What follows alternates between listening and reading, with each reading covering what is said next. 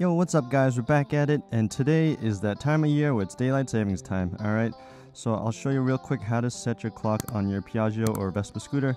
First things first, we need to turn on our vehicle here, get the power working.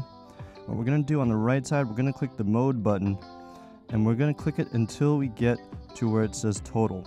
Alright, so we click it once, strip A, strip B, click it again, we get to total miles. Alright, and now all we're going to do is we're going to hold that mode button down until it flashes. That'll let us set the hours. So right now we're going back an hour, so I'm going to keep clicking mode until I get to 9 o'clock. And then to set the minutes, we're going to hold mode again while it's still blinking.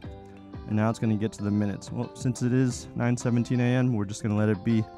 Let it flash for a few seconds, and then now it's all set. So simple and easy. But yeah, definitely make sure to set your clock so you don't fall behind there. Alright guys, see you later. Bye.